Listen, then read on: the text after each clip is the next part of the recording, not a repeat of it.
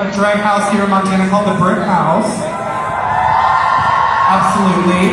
And actually our next entertainer was one of the people that started the Brick House and actually asked her to join only 150 years ago-ish, give or take. But it is my pleasure to welcome to the stage one of my dearest drag friends, all the way from Billings, Montana. Give it up for